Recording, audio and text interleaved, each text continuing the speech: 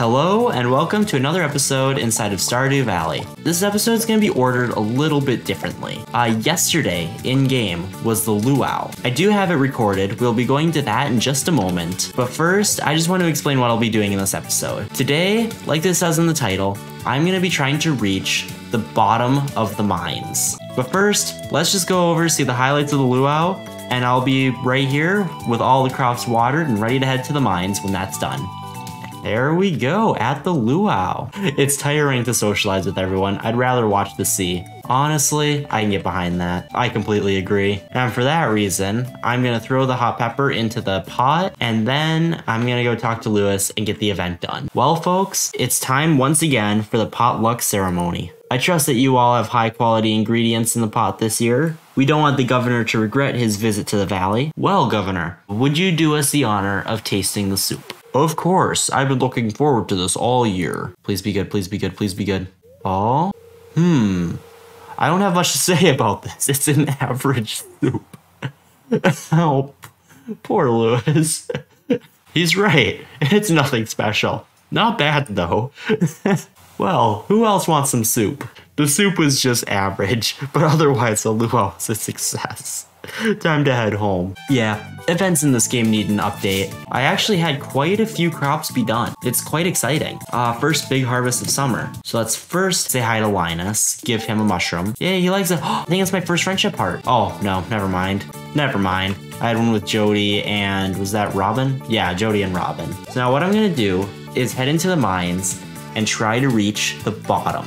I just realized I didn't bring any bombs with me. I also didn't check the TV to see what my luck was today. Oh, hey, look, a bomb. That's convenient. And there's a ladder right there. Okay, so far my luck's being decent to me. I hope it just stays that way. We've just made it down 5 levels. Let's see, is there anything nice around here? Doesn't look like it. Looks like we should just start looking for the ladder right away.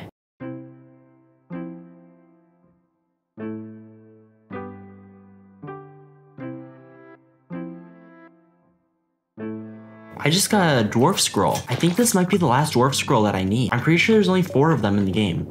Ooh, what's a cudgel? Ooh, it does less damage. It also attacks slower, but it looks like it has an AoE ability.